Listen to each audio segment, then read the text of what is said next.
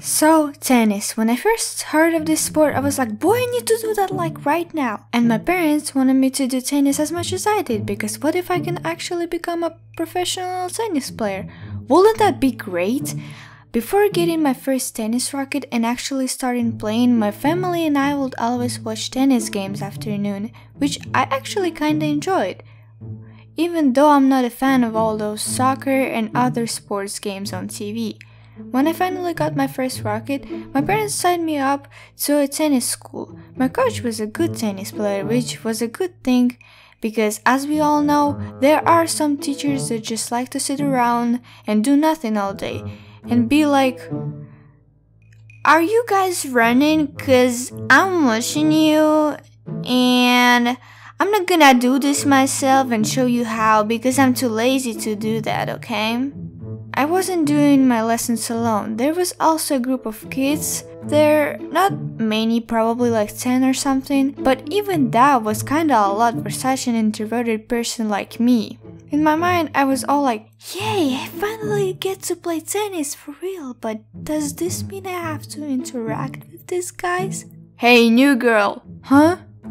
You sure you can keep up with us? Cause like, we're super good and you are like a new person and stuff, so you will have to work really hard to be able to be at our level. Are you getting what I'm saying? The only thing is that they didn't know that I'm actually good at tennis even though I just came here. Because me and my dad will often go after school to a tennis court and train there. So I was really confident about that because I actually knew how to play. When the class started and we went doing all the simple tennis stuff like bouncing the ball on the racket, I saw them failing and realized that I'm the only person who does everything right. I was like, ha! So who's a noob here now, huh? So there was really nothing super interesting about tennis lessons, so let's get to the part when everything goes downhill and turns into some crazy disaster. There was that guy that nobody liked. I don't really remember why. I think it's because he was just a jerk. I don't know.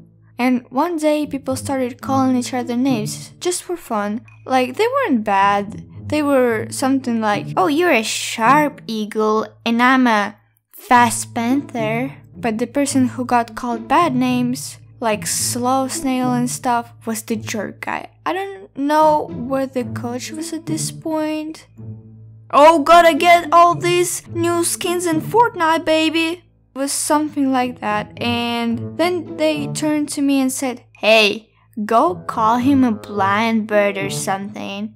And me, being a biggie dumb 9-year-old, I thought that was okay to do. And I was wrong because he got so pissed off that for some reason he decided to spill all his anger on me. And the last thing I saw was the tennis racket coming right at my face. At that moment I thought, this is the end.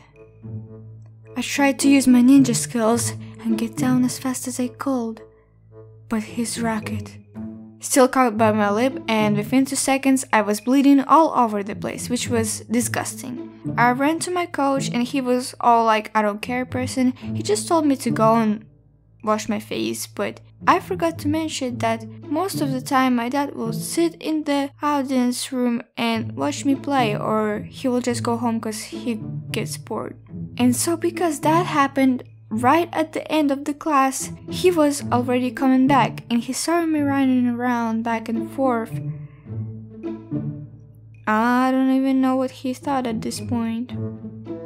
Sometimes I just feel like I should have stayed home forever. And yeah, the other stuff doesn't really matter because after all, it was all messed up. The guy got yelled at by his parents, police, and my dad maybe.